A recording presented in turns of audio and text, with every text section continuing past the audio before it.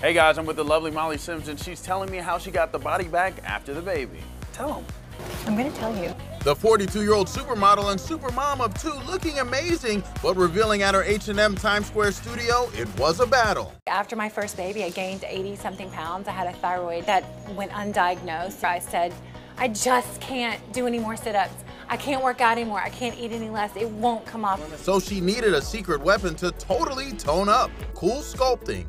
Now tell me about CoolSculpting. It's a machine, and it's for that one unwanted little pooch. It's not like a weight loss thing. It's just for that added little something. It freezes your fat, and you eliminate it, and you go home. And when you're home, she says you can have a cheat day if you do it right. Yes, supermodels do cheat, and they do have dessert, and it's more of the 3-bite rule. Last supermodel secret to dropping the lb? Don't use a scale.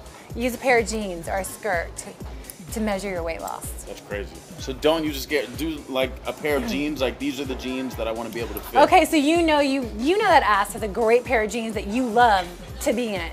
That sometimes you can't get in anymore. Now, mama's in those jeans. Oh, that's right.